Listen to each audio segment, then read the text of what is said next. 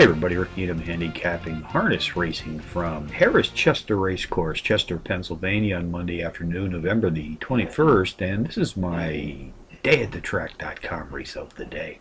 Let's take a look at race 6 this afternoon, folks, 2:20 p.m. Eastern Post Time. Today we have fillies and mares pacing for a purse of some $30,000. Contenders: number 4, Symphony in Motion, number 5, Still Electric, number 7, Flirtascape, and number 6, Southwind Swallow.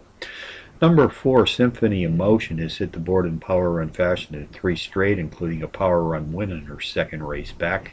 The 10-1 bomb, number 5, Still Electric, has a similar record, hitting the board in power run fashion in 3 straight starts, also winning in her second race back. She also has the advantage of breaking from number 5 hole this afternoon. This post position has provided entries here at Harrah's Chester in the past 6 months with a positive 40% win index. Race 6 summary: number 4, Symphony in Motion, tops my contenders list, which also includes number 5, Still Electric, number 7, Flirtascape, and number 6, Southwind Swallow. 4, 5, 7, 6 in the 6th from Harrah's Chester.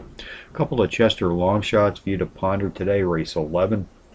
Number 5, the Lindy Reserve, a 15-1 bomb, qualifies as a power pony. Recent past performance sheets show a power run win in his second race back. Race 13, the 12-1 bomb, number 5, Beer League. By the way, does any of you remember Artie Lang?